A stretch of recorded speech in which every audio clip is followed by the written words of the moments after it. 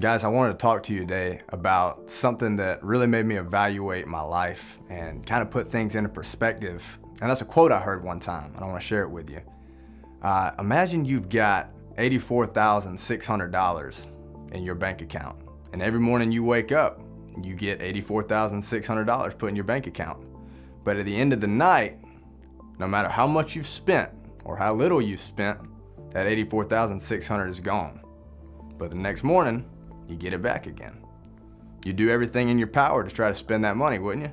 It's the same as time, guys. We have 84,600 seconds in a day. So why waste time? From the time you were created, the time you were born, there's no such thing as a mistake. We live in a world where really everything that is and was created for a purpose that was predetermined. I wake up every morning and I'd feel like, what is this for?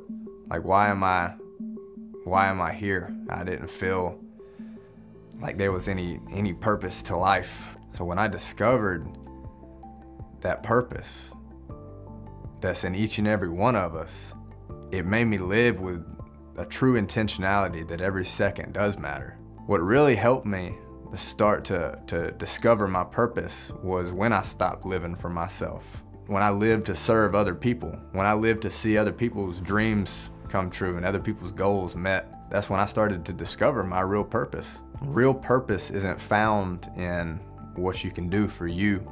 It's found in what you can do for other people, how you can impact the people around you. So make the most of the time you're given to do something positive, to make the most of your life. Because every one of you was given a purpose.